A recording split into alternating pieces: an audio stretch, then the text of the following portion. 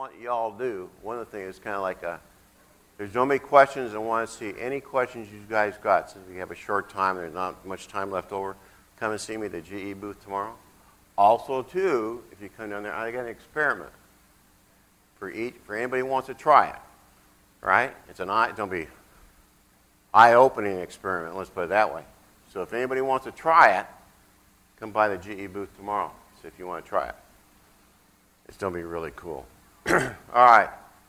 What I got you here is what I want you to do is take away one horse you do every day. I don't care if it's a shod horse or a trim.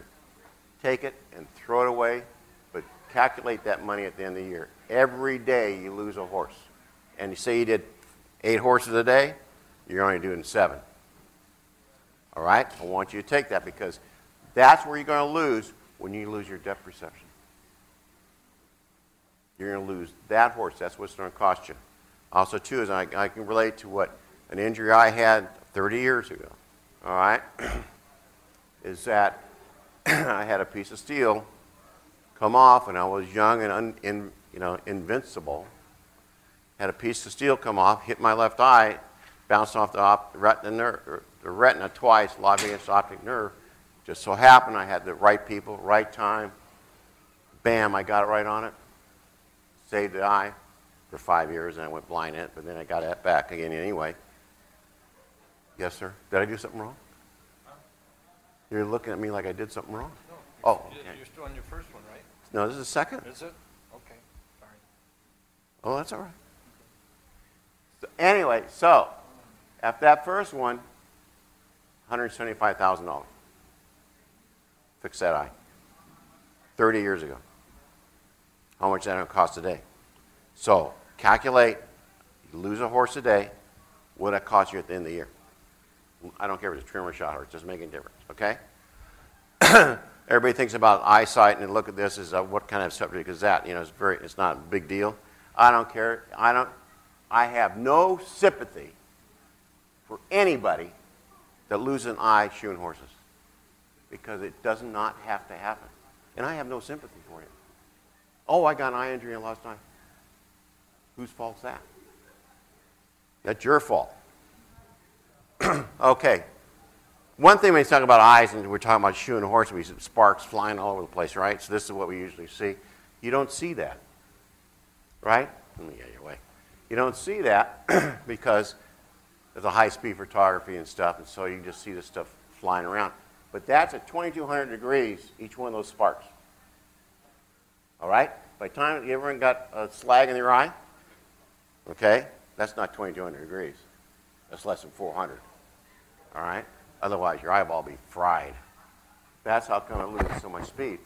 But it's still bad. Okay, take a look at this. Besides not wearing any safety glasses, you take a look at his, see that glow coming off of him? Okay, what that glow is, that's infrared. All right? What you get off a fire is infrared and ultraviolet. Most people think, okay, infrared, I can figure that, but not many people know you're getting ultraviolet off it. Now, the problem with your eyes, I'll go into that later. Here's what the problem starts. This is a clinch cutter. Everybody has a clinch cutter. Why in the world they let it look like a frickin' mushroom, I don't know. But they do. It must look like it's pretty or something. Every one of those pieces that's folded over like that is a potential rocket.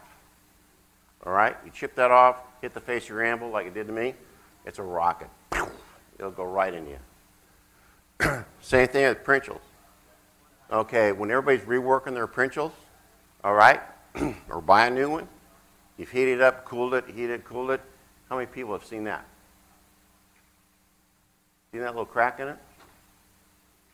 All right? People have seen that, right? How many people keep using that? I don't care if that thing costs you $1,000. You take it and throw it away because it's no good anymore. The thing's a lethal weapon now. Just throw it away. It was a brand new one, and you saw that. It was not even used yet. Send it right back to whoever made it. They'll give you a new one. That's a lethal weapon. All right. This is another one, too. You've seen a lot of people that have 4 punches and bob punches welded onto a piece of steel. This can happen when we have dissimilar metals welded to each other. You can set up a cold shunt in one, that can happen. You hit that with a 2.5-pound hammer, that thing's going to come right off and hit that face of the animal and be like a rocket. Come right off again. Anything like that, throw it away. Throw it away. No good. Okay, this one here, this is most of what everyone has these on their Princhels, 4 punches. They look like this, right? They're going to mushroom out because they have to be softer than your hammer. That's law of metallurgy. One has to be softer than the other. But what you do with this, you round it off. You grind it down and round it off. You don't leave it like that. All right? Always to remember, one has to be softer than the other. I mean, I only got 20 minutes. So I don't really get into metallurgy and stuff. If you want me to do, I'll do it later. Here's another big thing, too. How many people use a nail nipper? A lot of people use nail nippers. Ever have one hit you in the face? Yep. What if that went in your eye? It's happened. Guys have lost eyes because of it. Because, another thing, too, they got in their eye, then go see a doctor within 24 hours. Boom, it's blind. Don't go past go. It's done. Over with. You're blind. Get a piece of steel in there. You don't see a doctor within 24 hours. Forget it. You're blind. All right, you can stop this from hitting you in the face. Easy way to do it is how I've done that nail nipper right there. Is with VetTech stuff, Equipack. I use the green because it's prettier. But what you do is just fill that up. And what it does is when you cut that nail, it holds it, drops it out. Does 2 things. One thing does 2 things. One is it for just cutting nails, horseshoe nails. Doesn't let a client grab it to cut 10 penny nails with it because it's got stuff in it, right? And also, too, that's what you're going to be using it for. It'll give you longevity to your nail nipper, too, in the long run. Okay, there's another one right there. That's why you need to wear glasses all the time. Safety glasses. Not just when you're underneath the forge, when you're underneath the horse, too. How many people got hit in the face with a tail? Yeah, wipes you out. Anyone ever got a laceration on an eye because of one? It's happened. And they've not lost their sight, but lost partial sight. They've cut the lens. So you wear it then. Also, too, look at what we're doing. We're grinding what? Plastics, aluminum, steel, whatever, right? And that stuff's flying all over the place. There's no sense in not to wear one. This is what we see all the time, right? That's what we think. You get something with sparks flying off, right? And it's just, you take a look at that thing. Remember, each one of those sparks is 2,200 degrees. Just kind of remember that. Each one of those sparks is 2,200 degrees flying around. Here, like in this, nobody in this picture is wearing safety glasses. Where's this at? This is Calgary. The guy, yeah, he's got it on his forehead. He can get blinded, too, by a piece of steel coming off from the guy over here, right? All right, so if you look at this gentleman here, he's bending away from it. Well, besides being hot, obvious, right? He's also bending away because all that stuff flying all over the place, right? Doesn't want to strike him in the face. Duh. Right? So I've done this, and I was going to do pictures, too. I have some really great pictures of eye accidents. Really gory ones, right? I mean, I'd be a sci-fi movie if you guys like them. But I went, nah, I really can't show them because who wants to see, like, eyeballs dripping and stuff like that? I said, nah, I can't do that. But I'll show you what I do have. This is your gas forge, obviously. This, too, is that we have so many of them now, is that they give ultraviolet and infrared. Right? I don't know of anybody yet that's had any cataracts from a gas forge. Not saying it's not going to happen or there isn't somebody out there that has gotten cataracts because of looking at that. Now, I'm going to show you safety glasses that take care of that. All right? And we'll go from there. So I showed that, and then here's this gentleman here to go back with the infrared and ultraviolet. Here he is here wearing safety glasses, and he's not looking away from the fire, is he? He's squinting because it's hot, and he's squinting because his eyes are hot. I'll show you how to take care of that.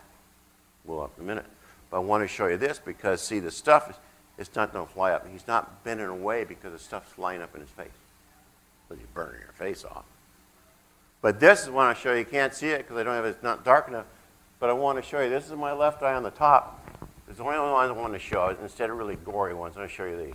This is my left eye on the top. You see that ring in it? You see the ring in it? That's where the steel went in. All right? That's a $175,000 eyeball right there. The bottom one is my right one. All right? See the dent in the center of it?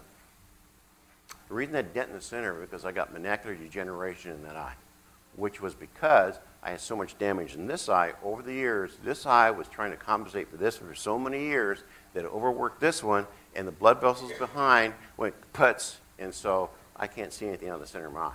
I've lost all my depth perception too, because this one is locked now. This one here, the left one, has a lens in it locked at a certain distance. All right? If you wanted gory stuff, I could have got some, but I didn't think you wanted to see any gory stuff. All right, now we're getting the safety glasses, right? There's all kinds. There's designer ones. There's goofy one-looking ones. You're not going to be a dweeb because you got safety glasses on, you know? I thought so when I was young. That know me, oh, I don't need that, right? Wrong. But the thing about these glasses now is that you can get them in bifocals, you know? Is that we get a little older, we don't read as good as we used to, and you can get bifocals, like 125s and 170s and 200s. The regular ones you find, you know, the cheaters we call them, right? You can get those. Also, what you can get is these. These with the lenses already made up. So if you have glasses, you can have these glasses made up to that lens on the right there, and they'll fit right on that safety glass. So if you have your prescription glasses, they can go right on that prescription, right? Now, if you take a look at that safety glasses right there, and that one right there, see the color of it? See the color of that one?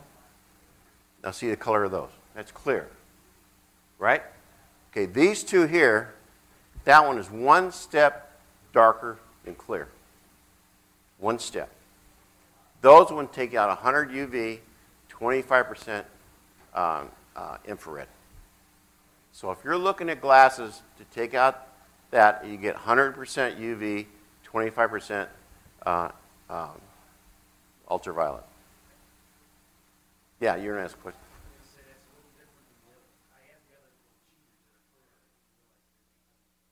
I didn't either until about 2 years ago.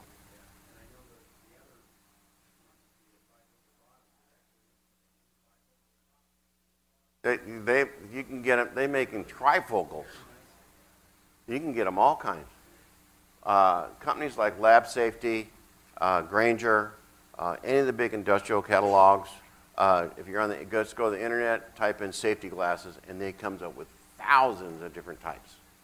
You know, I mean, really nice looking designer ones, dark ones, light ones, you know, different types of shades, whatever you want.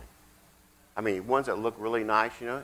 And the thing about it is, once you put them on at the beginning of the day, and you leave them on, you don't even know you got them on. Just like anybody who's got glasses. They're on, and you just don't even notice them anymore. Wear them all the time until you're done at the end of the day, right? Because this is what happens. Remember, there's another exploded view, right? This everything's going like this, hitting you in the face.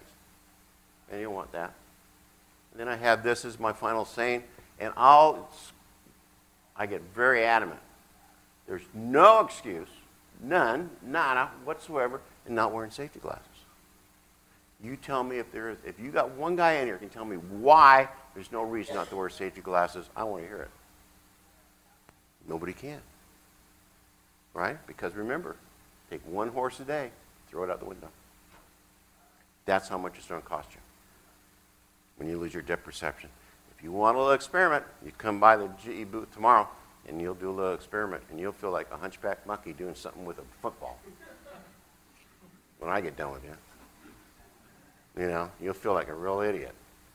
But it's just a little experiment to show you what happens if you lose your depth perception, because in our job of working with horses is that you need your depth perception when you're working on foot or any kind of horse. Now, we got time, so everybody's not running around out there, question time or comments. Yes, sir. What do you carry with you? Like, I know what I carry with me is a little emergency. Not only sparks and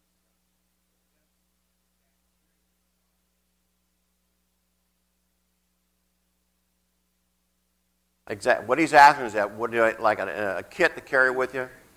Something to carry with you to say you get something in your eye? The easiest thing in the world is a little squeezed bottle of saline solution. All right? You can get them you can find them at the pharmacy. They come in a little squeeze, and just take it and just go, just wash your eyes out. And then you can also get, like, the eye allergy stuff, right? We'll take away the sting and take it, because like everybody itches, right? If you use the eye allergy stuff, that'll take it out a little bit. But the best thing is to flush it. It's just plain old saline solution in a squeeze bottle, and just wash it out.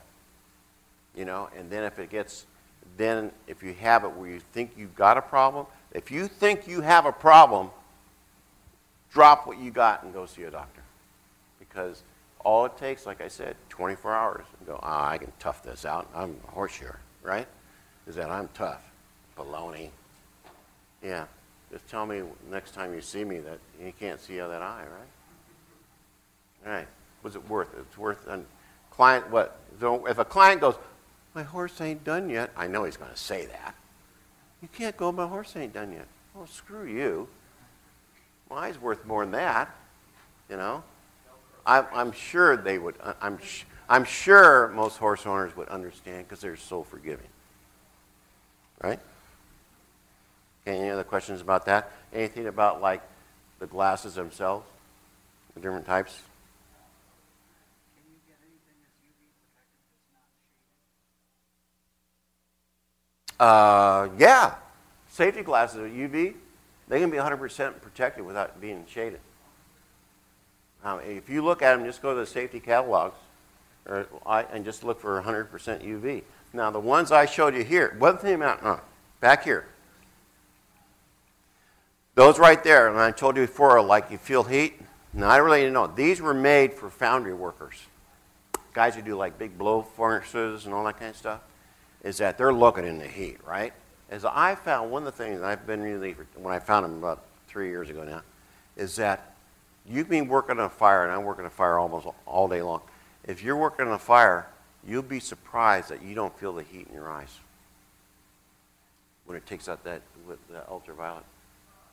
You'd be surprised. I mean, it can look. I was, whoa, this is kind of weird, you know. And it was just because wearing these. Now these again are one shade darker than clear. Yeah. Oh, yeah. Oh, yeah. You can still see them. Like I said, they're one shot darker than clear. Now, if it's dark, it's dark, you know. You're not going to be able to see anything. But most horseshoers, you know, we do everything by feel anyway, right? But you can still see. I mean, it's not like you can't see. But I'll tell you what, if you go from, one thing I found too is that we've all done this. You go from light to dark, right? I mean, we have such well-lit places and such fine facilities to work in that sometimes your truck is outside and then the horse is inside and it's darker than the ace of spades in there, so you're going outside and you come in and you can't see a bloody thing where you're going anyway, right? So your eyeballs are doing this kind of thing, right? But like I said, those things, that'll take care of it, that too. You know, from light to dark. Yeah, that's your eyes too have to adjust anyway. So there's nothing we can do about that too much. So hopefully I've scared you enough or made you think. Not scared, I don't want to scare you. But I want to make you think about what's going on with your eyes. Right? Now I could do another talk on, I got them all, on hearing and smell, and I can do a whole bunch of things too, but for doing this is very important, sight, because you can lose everything else. But if you lose your sight, believe me, is that I had it so bad when I was blind this left eye is that I finally was going to have t-shirts made up saying pass on right only, because I just boof everybody going this way because you forget that you can't see. And I don't know how many people I've put in the pucker patch driving down the road. Oops, jeez, I forgot you were in that lane. Kind of like, whoops, that's a no-no. So, if nothing else, glad you guys could come. Hope you have a good time.